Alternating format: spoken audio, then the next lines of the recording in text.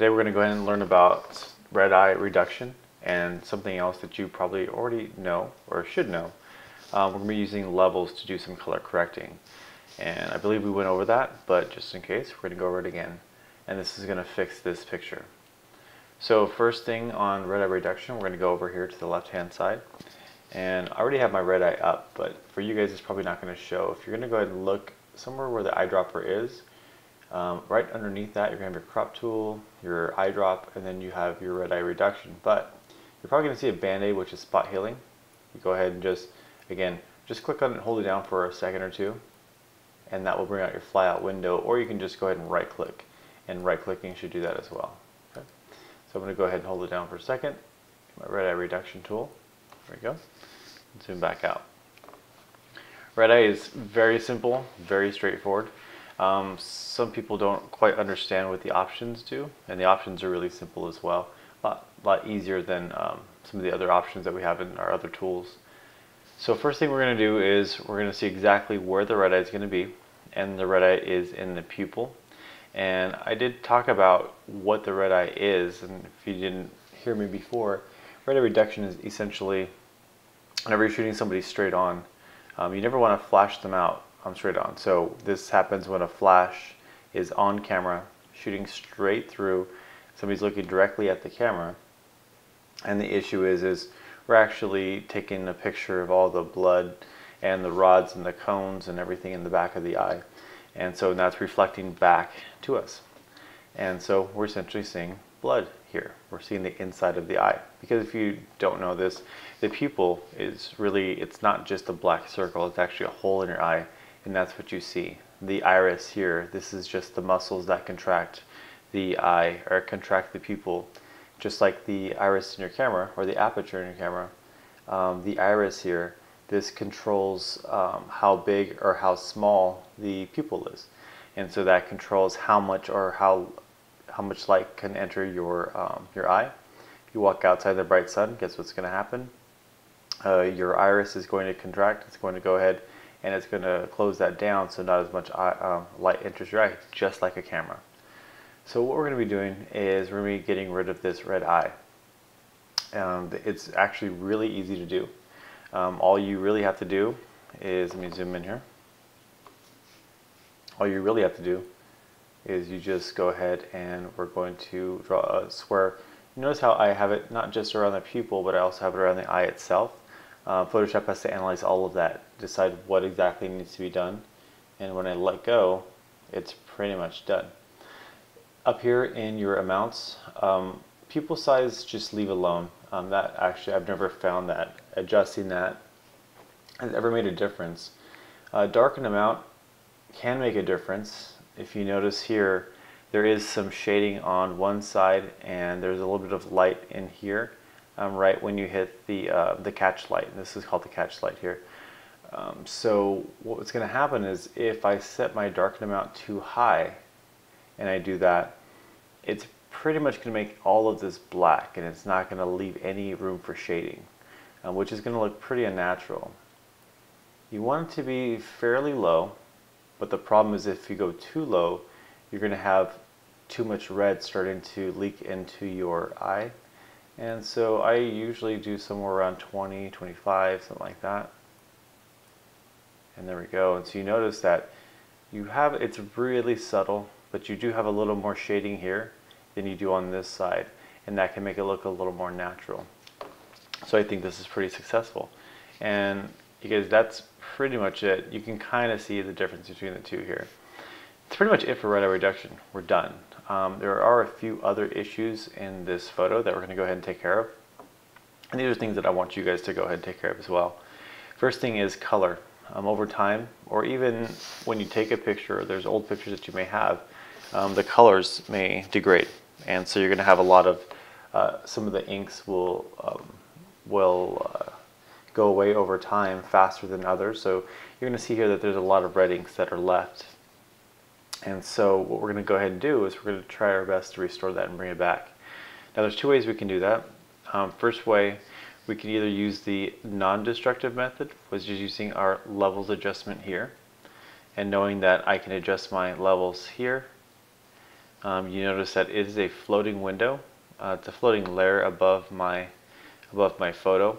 So any adjustment that I make, anytime that I may mess up on it, I know that I can either just turn it off or on, or I can actually click on it, hit the garbage can down here, and make it go away.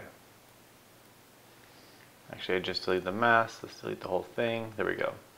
That's a non-destructive method that works perfectly. Sometimes if I'm in a hurry, I'm going to use the destructive method, and this is the way that Photoshop used to be before we had our image adjustments and our non-destructive methods. We can go to image adjustments and we can do a levels adjustment here. The reason why I want you guys to know this is because Photoshop, or sorry, the ACA in Photoshop may actually ask you one of the two. It may ask you to do the non-destructive way. It may ask you to do the traditional way. You do have to know both though. So just for this sake, I'm going to go ahead and do it here. So I'm going to go to image adjustments and levels, but it's going to be exactly the same thing. Your levels are going to show up. So if you remember, what are levels? Levels are just a graph. So what we have here is we have a graph that goes from 0 to the left, 255 to the right, and there's essentially 256 colors here. And there's 256 shades of gray. 0 is considered a color, so that would be the 250, that's why 256. 255 would be pure white, 0 would be pure black, and then 1.0 is going to be exact gray in between. And so what we're going to do now is we're going to take a look at this graph, and this graph doesn't look too bad. So this is what the levels look like for a grayscale. So our black levels look good, our white levels look good, our mid-gray levels look good. But what about individual colors? In case you guys don't know this, any kind of display-based image like a TV, a monitor, your cell phone, any kind of video game, handheld video game, anything like that is going to have an RGB output. So the colors are made of red, green, and blue pixels. So let's take a look. There are 256 shades of red, 256 shades of green, 256 shades of blue, and this all amounts to, in the end, when combined together, it's going to be about 16 million colors that are possible in Photoshop. Now, just like we looked at our grayscale, and we saw that our grayscale was perfect. We have plenty of black, we have plenty of white, we have our mid-grays are okay, they're not too bad. But what we're going to go ahead and do, and they're represented on this graph here. Each one of the colors is a spike on the graph. If we go to each individual channel, we're going to see how the reds are doing. And if you notice, we have an issue with the reds. We certainly have very light reds to white. We have mid reds, but our blacks or our dark reds are having a problem. Same thing with our greens. We're actually having an issue with both the lights and the dark greens. And blue, we're having an issue with the light blues. So we have plenty of dark blues. We have some of the mid blues, but we don't have any of the light blues. So what we're going to do is we're going to go ahead and reassign all the shades of all the colors. And to reassign, we're going to say, okay, at 255, there's actually nothing. There's no spike at 255. 254, 253 has nothing as well. So we're going to reassign this and say, okay, we're now going to make pure white on the blue spectrum begin at 235. And really this is all by eye, so you're just taking a look at your screen as you adjust. And it's not going to be perfect yet until you go through all three. So it could be here, it could be here, it could be here. This levels looks like kind of like a mountain. And what you want to do is you want to kind of approach the foot of the mountain on either side. So blue, and let's go on this side with green. And again, this is all just by your eye. So we're going to adjust all three first before we go back in and fine tune. We're looking pretty good, but I'm noticing as I go on here on the red channel, the dark reds, and reassign, if I go too far, this turns a little too green for me. But I know that I can go in a little bit, go back, make some adjustments here, and again, this is all just by eye. Oh, I may need some lights as well. That's good. And my last one, my blue. And that looks pretty good. Now I can go back in and I can keep refining. I can go back to the RGB channel. And if you notice, the RGB channel still looks pretty good. Push OK. And there you go. And there you have it. So I'm going to do it before and after. I'm going to hit Command Z, just Command Z, and hit Command Z again. So that's your before and after. And you're going to see that there is a huge difference between the two. Okay, so there's one. The last thing I was going to say is there's just a few spots here and there that need to be fixed. And for those few spots, we're going to go back to the red eye reduction space, and you have spot healing and the healing brush. And you're just going to use either one of these. They do different things. They do exactly the same thing, just in two different ways. So the first thing I'm going to do, if I hit spot healing, it's just like the clone stamp tool, although it just works slightly different.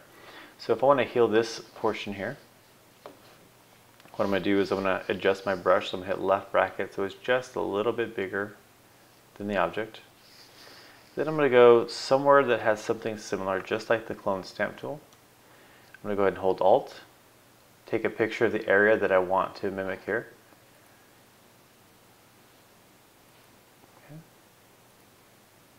And I'm going to go ahead and hit, actually that's the healing brush that does that. So I'm going to go ahead and go back. So it's the healing brush, making sure I have a soft brush.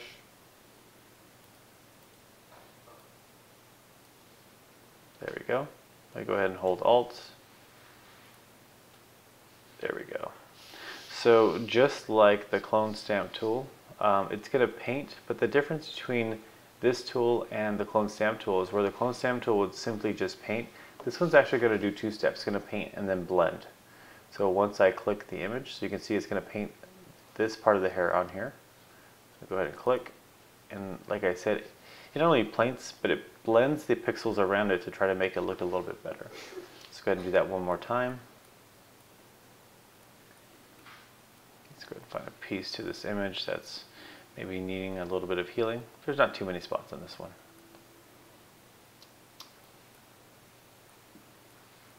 Okay, there we go. Now be careful when you find a spot with an edge. Let's see if this is going to have what I think it's going to do. So I'm going to go ahead now and hold Alt. I'm going to sample somewhere around. And I'm going to go ahead and take this here. And there it is. Anytime you get close to an edge, what's going to happen is it's going to pull that edge away. So this actually, something like this, close to an edge, would probably call for the clone stamp tool. Let's go ahead and sample with the clone stamp. And because it doesn't blend the edges and it simply just paints over it, you can see that this is most likely the better solution. And then finally, the last thing was the first thing I grabbed on accident was the spot healing tool. And spot healing tool does just that. So it just heals certain spots. And a lot of times I like to call this one the pimple tool because it just really is just a quick way to get rid of a certain spot. You don't have to sample. You just go ahead and get the spot healing tool and you just click. And it does it all on its own. Now with this one, Photoshop is just sampling the area directly around the pixels. So while the healing brush tool, I can actually tell Photoshop I wanted to sample this area, and it's going to sample that area and blend. The spot healing tool, we're really just putting all of our trust and faith in Photoshop to sample exactly what we want. And you can see that it actually does a pretty good job. And again, I'm approaching the hair here. So if I was to try to heal that, it might pull it with it. So I'm going to go ahead and use the clone stamp tool for that.